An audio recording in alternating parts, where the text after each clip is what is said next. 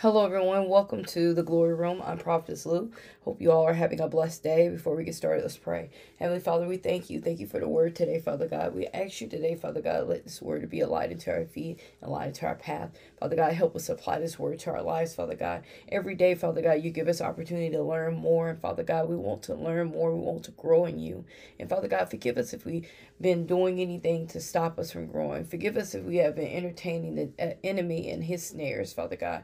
Father God, we ask you to bless the ones that are hearing it and bless the ones that are reading it in Jesus' name. Amen. So the memory verse of the week, this is our last day, which is Psalms 1 and 2. But his delight is in the law of the Lord. In his law he meditates day and night.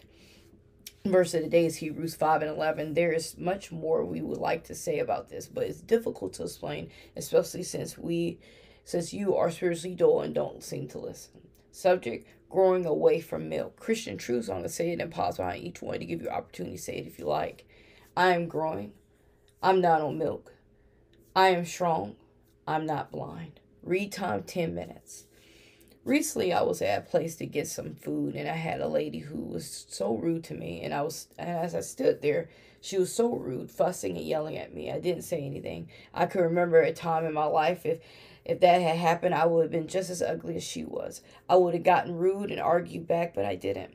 I put my money back in my pocket and I walked away. The moment I told her never mind to what I was going to order, a look came over her face. She knew she was wrong and she didn't apologize. But the look she gave me, because I think she wanted me to fuss and fight back with her. Still, I didn't. And she wasn't expecting that. The enemy wants to pull us out of character to stop our growth. But as we grow in God, some things we won't entertain anymore. We learn to use the tools God gives us and ignore the spirits that try to pull us out of character. Other people will never see your growth, but God does. Today, we talk about growth. Hebrews 5 and 11. There is much more we would like to talk about, but it is difficult to explain, especially since you are spiritually dull and don't seem to listen. We can't grow if we don't listen. A lot of us are wondering why we haven't grown, and we blame God for why we haven't. But the more we think about it, its growth is on us. If we don't listen to God while he points out the things we need to work on, we won't grow. And that's why the Israelites stayed in the desert for so long, because they wouldn't listen to him. They kept doing the same repeated sin over and over. Verses 12. You have been believers so long now that you ought to be teaching others. Instead, you need someone to teach you the basis of God's word. You are like babies who need milk and cannot eat solid food. Some of us have been believers for so long that we should know what to do and what not to do, but we are too busy being lukewarm Christians or compromising to see that these ways are stunting our growth. The Bible says people that when we are like this, we need someone else to teach us the mere basic, because we haven't grown. It says we haven't learned. We can't teach anyone anything if we are blinded, if we are rebellious. He goes on to say people that are stuck in this way are stuck.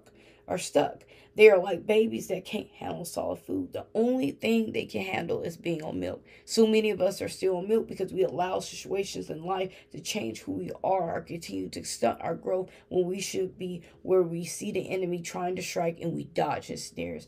But some of us are allowing the same trick to stop us, the same problem to change us. Verse 13. For someone who lives on milk is still an infant and doesn't know how to do what is right. People stuck on milk don't know how to do what's right. Do you remember how you were when you entered your relationship with Christ? Can you see the growth, or can you see none of at all? We should be at a stage in our life where we know what we should be doing and what we shouldn't. And if we are still struggling, look at our relationship with Christ.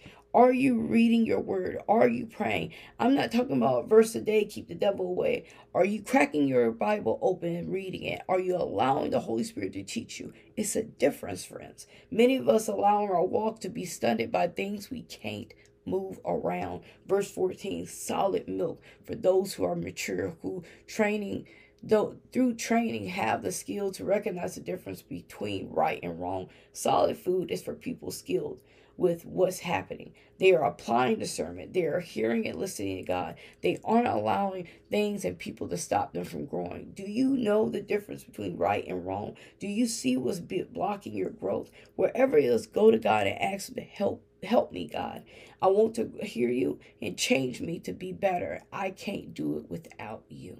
This week we talked about guarding our hearts. I know things will happen and we will have trauma, but that we are dealing with. But do you allow trauma to stay in us? Do we allow trauma to stay in us?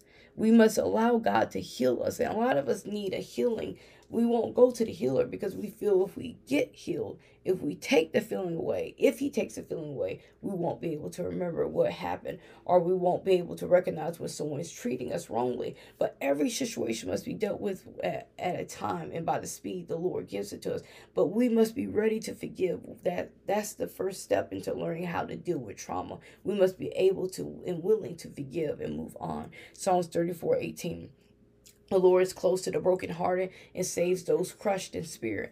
God is always near when we are brokenhearted because he wants to comfort us. Still, if we aren't willing to be comforted and we have the word Lord change our perspective, we will become bitter, if we don't allow God to change our perspective, we become bitter, which allows other spirits to attach themselves to us. As these spirits come in, we are then lost because we don't allow the light of the Lord to change who we are.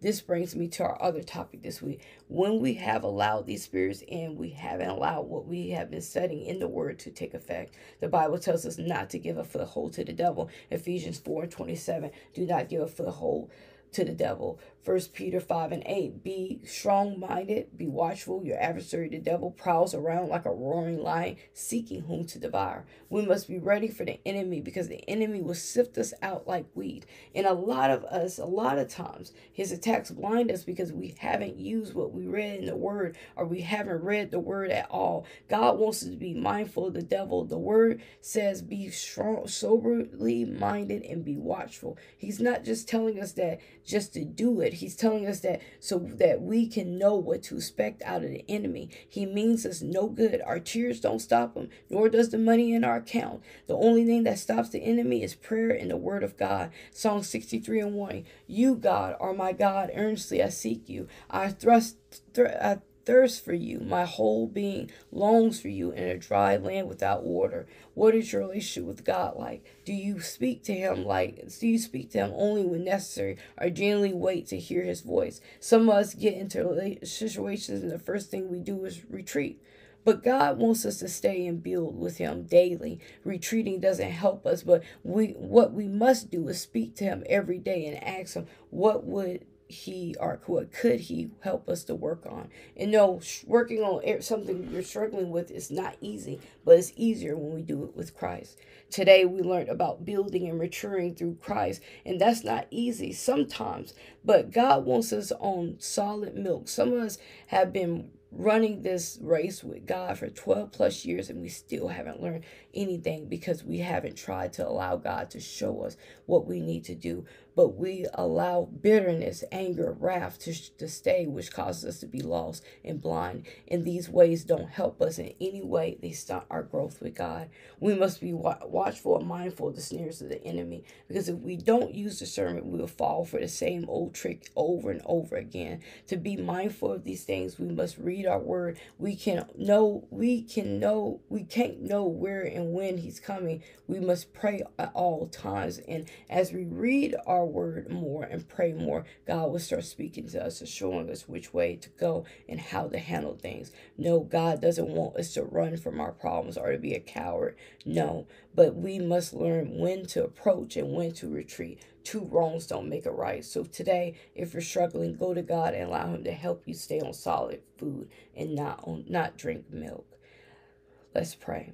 Heavenly Father, thank you for teaching us right from wrong. We ask that you give us ears to hear and eyes to see. Lord, we give you our situation and ask you to please guide us and show us the way, and we will listen.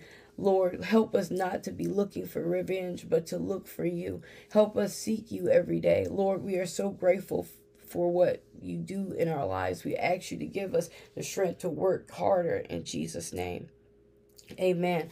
Our reference, 1 Timothy 4:15, practice these things, immerse yourself in them, so that all you may see your progress.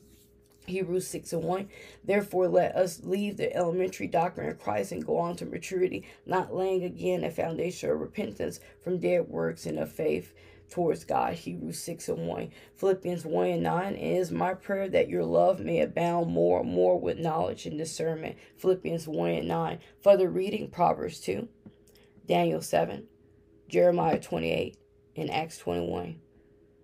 This ends growing away from milk. I pray you all have a blessed day. Remember, Jesus loves you. I love you too. Remember to like, subscribe, and follow any platform. Remember to share with family member or friend. If you have time, please go to social media and share this particular podcast. And remember to go to YouTube and like and subscribe. I have over 15,000 subscribers. We'd love for you to be one. And remember, every Saturday, we have an overview of everything. This is why this one is 10 minutes. Every 7th day or every Saturday, if you're following daily, it will be an overview of what we study throughout the week. Thank you. Be blessed.